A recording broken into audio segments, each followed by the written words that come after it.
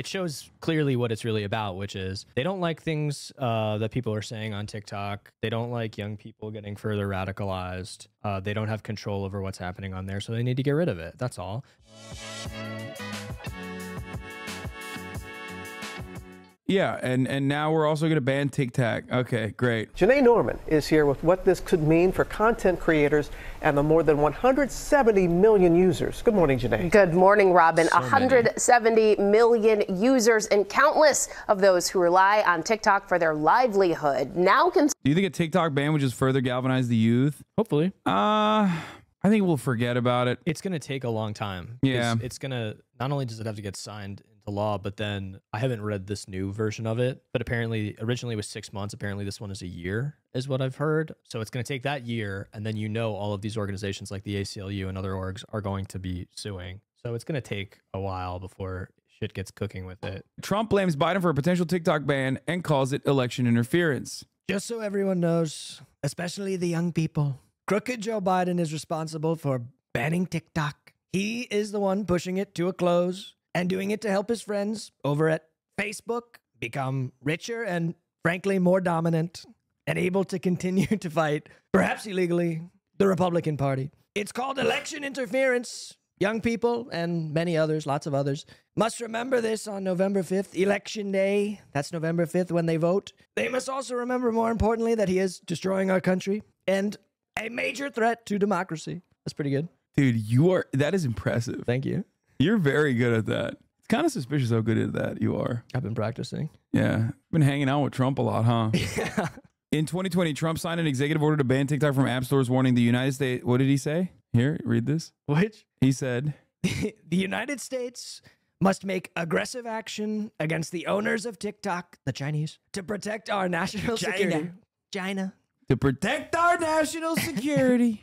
It's interesting. I mean, do I think that he would ban TikTok in a heartbeat? 100%. Yeah. Do I think that he's just using the momentum Why that not? Biden will, like the genuine resentment that Biden will cultivate from the youth especially? Absolutely. Can you have Lola read this in Trump's voice, please? I beg, nothing I want more in life than this.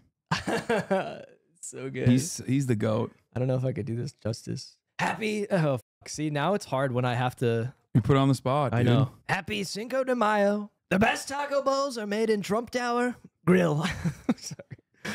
I love Hispanics. I love Hispanics. I love Hispanics. We love our Hispanics, though, especially the ones who come here legally. Everything about this. They wait in line. They wait in line for a long time. They wait in line for the taco bowls. They come. They make me a beautiful taco. Taco bowl. In Trump Tower. I like it because I can break it and then I can use it to scoop up the ingredients. Everything about this is perfect, from the newspapers that is in front of him, that's underneath the perfectly placed taco bowl, down to the Sudafed in his drawer that you can see right there. King. And how like nasty his office is too. He's such a hoarder. Concerned that their financial security could be at risk, but for lawmakers, the concerns they say are about data security and personal information about all those millions of users.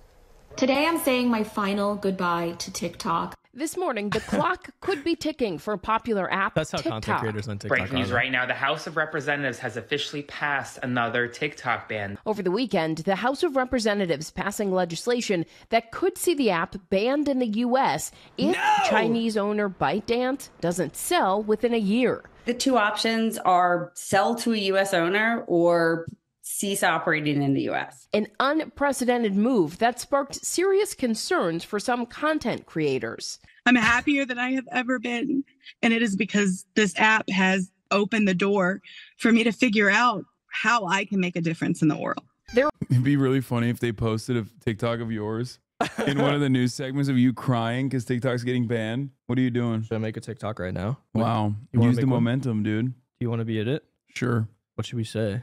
I don't know. What do you mean? Is that how you make TikToks? I don't know. I'm not a good TikToker. You don't think about it ahead of time? You're just like blast it? Oh, that's all I do. Yeah. You can't tell from my content that I just don't blast. No, Oh, I just I don't really blast. watch your content. Sorry. I'm glad you don't watch my content. Yeah, if I did, I probably wouldn't invite you. How do you feel about them banning TikTok, Hasan? I like it. You're going to be double unemployed, as a matter of fact. It's going to be really funny that you're, not only are you unemployed from your public defender job, but now you're going to lose your TikTok job.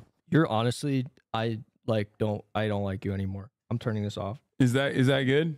Is that a fire TikTok, bro? Did you post it? Are you posting the fire TikTok? I hate you. I'm posting that. I'm posting it. There are over 170 million users on TikTok in the U.S. Many, like content creator Jennifer Gay, have found financial security from the platform. Suddenly my voice mattered and I had a purpose and I started living boldly. 100% of my livelihood is connected to TikTok. The TikTok ban is a response to top intelligence and lawmakers' concerns that I want, like, genuinely, there are millions of businesses, small businesses that utilize TikTok that have helped, it's either grown their business to where it's actually sustainable for them to use, or, fundamentally change people's lives in terms of it's not necessarily like how much money you make on ad revenue, because that's notoriously dog shit. Yeah, it's really bad. It is, however, a really successful way of like launching your business, launching your small business, which I try to communicate to people all the time. Like, in the United States of America, there aren't exactly a lot of like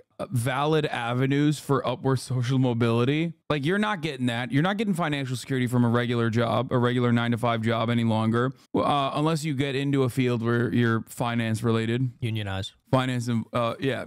I mean, obviously there's that, but for the most part, like the old school, like I go to a job, I get a pension at the end of my tenure, at the end of my career, all that stuff is gone. And it is really funny to think about the American government like shutting off one of the valves in an effort to try to force ByteDance to divest from their incredibly successful product. It's like global. It's globally incredibly successful. America only makes up 10% of the active user base. Right. There's not a single instance that they can show where anything that they're concerned about happening has happened, in terms of the mismanagement of data, sharing it with people who aren't supposed to have it, et cetera, and so forth. No, they tie that up with xenophobia. That's it. They're just like scary boogeyman Chinese. They're spying, and they add the secret ingredient into that puzzle piece, which is that, well, they're Chinese. So that's it. The secret ingredient is resentment towards China and the Chinese. That's your secret ingredient. That's I'm not the #1 dick rider of China. I'm actually the #1 hater of China. Hell yeah, brother. If I'm being monitored around the clock on my social media application, it better be from my own goddamn federal government. You know what I'm saying? When I first started on TikTok, there was this Chinese company that signed me for a year. And really? Yes. I didn't promote industrial They didn't grade glycine. Yeah. Is that place Donghua Jinglong or something? Donghua Jinglong, yeah. Yeah. If you want the best industrial grade glycine, yeah, that's where you should go. Oh, but I was with them for a year. They didn't bring me anything. I was like introduced to them through a friend because they were supposed to like help through me a friend at the CCP. And they ended up not doing anything for me. But inside my contract, there was like a non-disparagement provision about the Chinese government. Oh, really? Yeah, like that was like inside the contract. Easiest thing to abide by. For 1 year. And I was just like, okay, I can't post anything against China for 1 year. Otherwise, they'll sue me for $100,000. Easiest thing to abide by. Easiest thing to abide by. I already do that. That was for free. Oh, that was in 2020. So that was during COVID. So I was paid off by the Chinese government. That's crazy. Can't believe you admitted that. No, I wasn't paid at all. I made $0. Yeah. That user data could become compromised. A TikTok spokesperson calling the move unfortunate. Besides the railway, could you flesh out cleanly why China is good? As someone who's never been told or overheard anything good on China, yeah, I can. They have implemented a tremendous amount of demonstrable development projects and have improved the material conditions of nearly 1 billion people on this planet over the course of 2 decades, all as a direct consequence of central planning and a direct consequence of having a government that, albeit authoritarian in many different respects, especially as it pertains to civil liberties, has been able to genuinely improve people's lives. It's like China has actually done exactly what I would want America to do. That's why, as it pertains to our development projects. Minus all the dictatorship shit, yeah, whatever, dude. America's a dictatorship too. It's just like, obviously not for us. We're very fortunate. It just depends on what group, what subgroup you belong to in the United States of America. Like we always talk about it, but it's like we always talk about how like, oh, China is an authoritarian nightmare, which there is certainly truth to it. I mean, Xinjiang is a glaring example of that kind of like state violence being brought about an entire subsect of the population, where there is definitely collective punishment. But always remember, think about what we do to undocumented migrants, for example. Those are human beings, right? Think about what we do to them, and then tell me how this is not an authoritarian shithole. Think about what we do to poor people in this country, and then tell me how that is not an authoritarian nightmare for them. There are 600,000 plus of those people living on the street, and those are the numbers that the reported numbers. It's way fucking higher. Ridiculous. It's just ridiculous. Anyway. Telling ABC News the bill would trample the free speech rights of 170 million Americans, devastate 7 million businesses, and shutter a platform that contributes $24 billion to the U.S. You glaze up China too much? Okay, bro. Like, listen. We got to have at least one of my prominent Indian chatters chirp when I talk about how good Chinese development is. At least one. You glaze up China too much. The 800 million people out of poverty is the IMF myth of people above $1.90. No, I know the nutrition metrics. The poverty in China has wait, what?